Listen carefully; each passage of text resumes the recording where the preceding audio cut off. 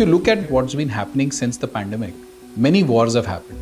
And it has become very real that drones will be a very important part of any new conflict that has come, and I think any new conflict that may come up. The objective when we began on this journey for making drones, or unmanned aerial vehicles as we more like to call it, particularly happened because we were more keen and interested in helping our forces serve these situations with as much comfort and ease as they can so that they can help mitigate and save lives.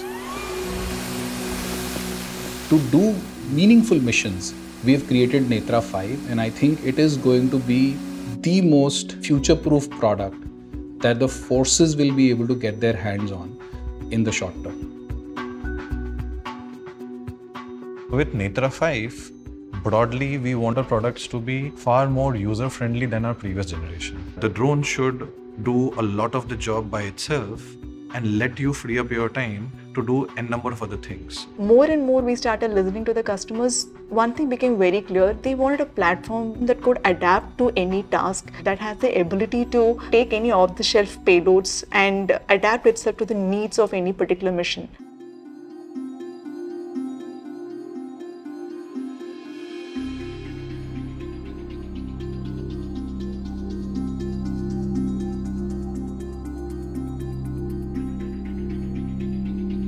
By pushing the performance metrics very high, each flight gives you a lot more outcome than an equivalent platform of that size would give you. We are giving you a product which is well tested, validated. It can sustain itself for 5,000 landing cycle. Ankit often says, we don't want our products to be party wares. We want it to be everyday wares. It should be used day in and day out extensively.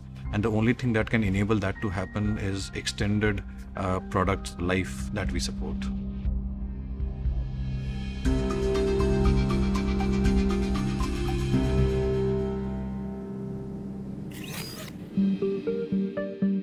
Earlier, our customers either had the option of a very, very high zoom day payload or a very narrow field of view thermal payload. What we've done is we've not only combined these two, but we've added another wide angle sensor to make a multi-sensor payload completely integrated in the NETRA5. The daylight sensor is something that captures the visible spectrum of light and converts it to an image that a human can see. It also has a 30x zoom, which allows the sensor to see in full resolution from wide field of view to a smaller field of view. A thermal sensor is something that catches the IR emissions of objects, something that a human eye cannot catch. It helps convert the IR emissions to a visible light spectrum, so that essentially it allows you to see in night or in low light conditions where the visible light is not enough for you to get a good image.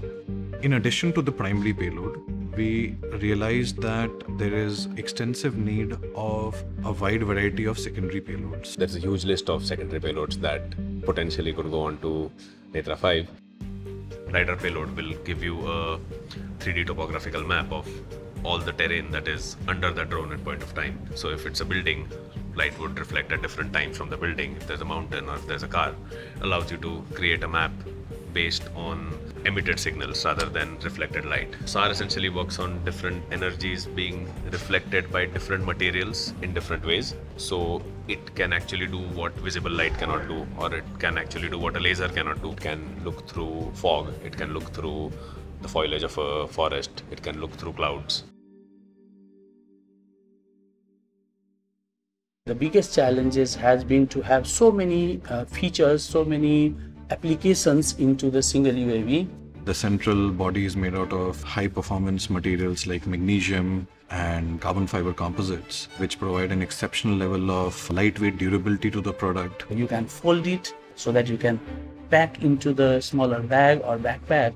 That makes the handling very easy from user experience perspective.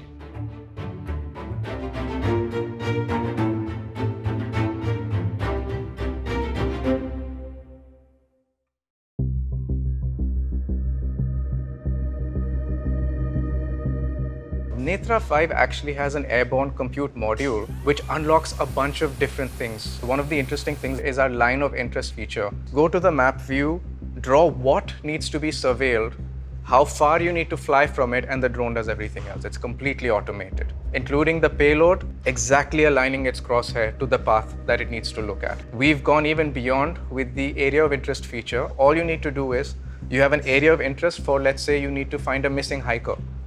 You draw a polygon, you draw the parameters of how closely you want to comb the area, and it will automatically create the flight plan for you and sweep the area in an automated fashion. We take flying out of the equation completely, and we make sure that the operator's cognitive load is 100% focused on their mission.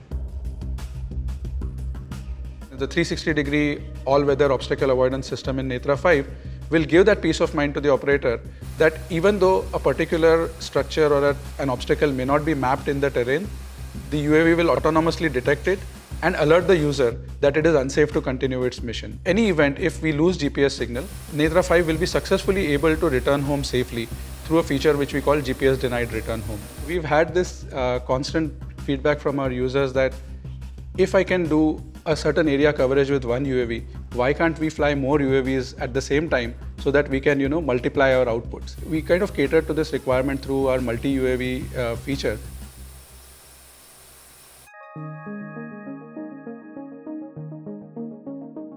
We are putting this all together in the context of an automated workflow system called Flight Cloud, which will fill in the gaps between the entire process of flying the UAV, collecting the data, processing it, analyzing it, and generating the outcomes for the end user. All of this is at a single click of a button in our revolutionary Bluefire Touch software, which is very easy, user-friendly, and has been appreciated by our users. Bluefire Live streaming software allows users from anywhere to access the UAV stream in real time so that they can make informed decisions based on the kind of video feed and analytics that they are getting.